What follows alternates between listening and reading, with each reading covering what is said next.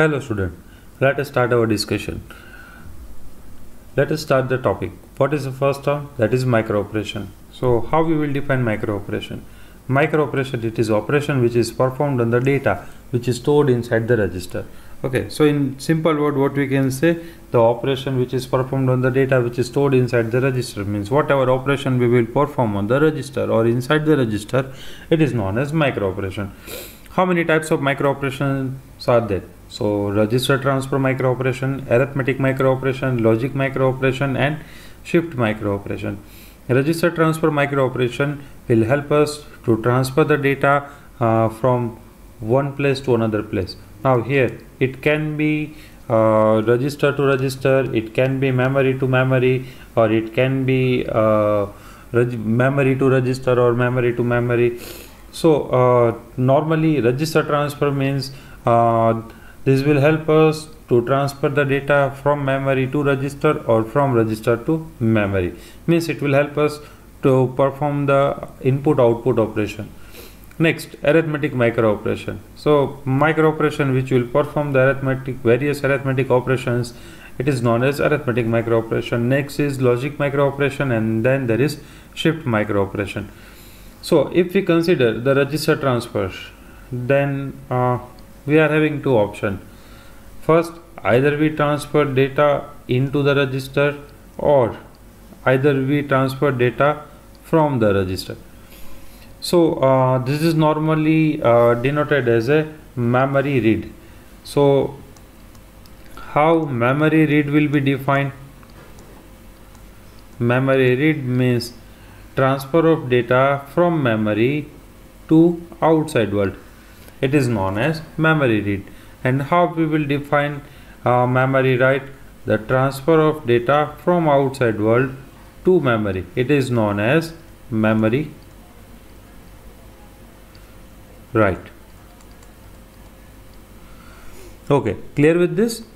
So let us move forward. Now we will discuss arithmetic micro operation, logic micro operation and shift micro operation one by one. These three micro operation, arithmetic, logic and shift, will help us to manipulate the data.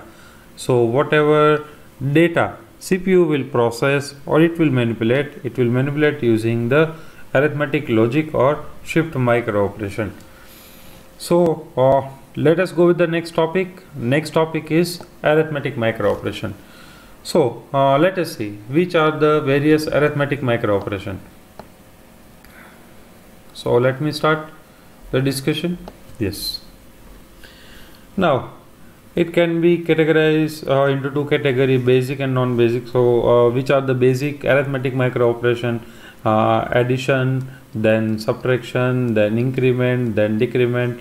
Addition to this four basic micro operation, we are having addition with carry, subtraction with borrow, transfer or load. So there are total 7 micro operation which are considered as a part of arithmetic micro operation. Now arithmetic micro operation will help us to manipulate the data mathematically. Now let us take the very simple example. What is the first very simple and easy to understand circuit? That is binary adder subtractor. Now here how binary adder subtractor will work? As you can see in the figure, here we are trying to construct 4-bit binary adder. So let us try to construct it. Here as you can see, we will take 1, 2, 3 and 4 full adder. Then we will have two 4-bit variable, A0, A1, then A2, then A3 means variable A or register A, and then B0, B1, B2, B3 means B. So 4 bits will be for A and 4 bits will be for B. Here what will happen in first full adder? We will give C0 means external carry as the input. So Then we will give the bit number 0 of register A and bit number 0 of register B. So both will be added and it will be stored into the accumulator in bit number 0 or sum 0. Whatever carry will be there, it will be forwarded C1 to the next pool adder. So that is pool adder 1, which will perform the addition of bit number 1 of register A and bit number 1 of register B. Whatever answer will be there, it will be stored into bit number 1 of accumulator. Then whatever output carry is there from full adder 1, it will be forwarded to full adder 2 as a carry 2. Then it will perform the addition of bit number 2 of register A and register B and carry 2. So whatever answer will be there, it will be stored into accumulator on bit number 2, and whatever carry is generated, it will be forwarded to the next circuit. Then again addition of bit number 3 of register A and register B will be performed along with the input carry C3, and whatever answer will be there, it will be stored into bit number 3 of accumulator, and finally whatever carry will be there, it will be represented using C out or carry flag. Now this is very simple and easy to understand the circuit. Okay, so just for an example, let's take some random value of A and B and let us try to perform the addition so you can have idea. So let's say value of A is you can say 0 0 1 1 and value of B is 0 1 0 1. Means if you try to convert this into decimal, then 1 plus 2 3 and 1 2 and 4 plus 1 5. So our answer should be 8. Means 1 0 0 0. Okay, so how this addition will be performed by this binary adder? So bit number 1 of A, that is 1, and bit number 0 of A is 1 and bit number 0 of B is also 1.